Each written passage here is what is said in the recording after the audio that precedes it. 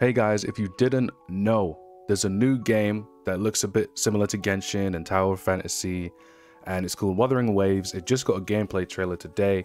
I think they have like a CG trailer and a reveal trailer. I'm not getting into that. You know what makes and breaks a game. It's gameplay at the end of the day. So we're going to just watch the gameplay trailer. That's all we're going to watch. We're going to get right into this. Let's get that full screen going. Let's see. I don't know what to expect. I just know in the comments people were saying it looks like a Genshin clone. So see what's up. Shit loud as shit, nigga, down. Okay, it's got the Genshin art style for the models. Environment looks nice, modern. I love it. I am a fan. If you saw my Zenless Zone Zero reaction, that'll be at the end of the video. I'm a fan of modern / fantasy settings. You can run on walls. Oh, I just realized what the fuck we just saw. Hold on, I'm sorry, go back. Did she run on the wall, bro, as well, earlier? This girl's design is a bit bland, but the other girl looks cool. Oh, shout, yeah, run on the wall. You got teleport. There's the glide. Okay, that already gives me a better vibe than Genshin. Forget climbing up shit for 20 years. We can run. Oh, you got dodges? Vertical combat? What the? You guys are... You could... Wait. I don't know what the fuck's going on. She's something like a rock nigga. Oh, there's the... Oh, hold on. Guys, you got perfect dodges, man. Look at that, perfect dodge. Some witch time shit, Bayonetta. Got the little silk bug. That's a silk bug. That's a silk bug. If you watch Monster Hunter, look, that's a fucking silk bug. That's a silk bug, guys. Okay. Some rock nigga, and then she fucking, I guess it's a summon or something.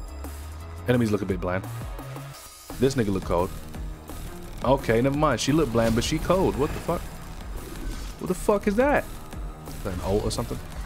Perfect dodge again. Oh, turtle boss. Okay. Gotta have a cutesy character. Another cutesy character. It definitely looks like alpha in terms of its graphics. I'm assuming this will be another gacha-like game. It looks good. I don't know how to...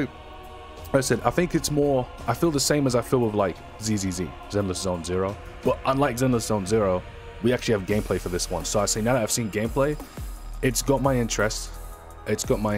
But depending on how the gameplay loop of the game is outside of this gameplay, like when it comes to gearing up your characters and shit like that, that is what will make or break it, I think. The combat already looks pretty good, just from the trailer, but the mechanics of the game systems itself, I think, was what will make or break this. But visually, it looked nice.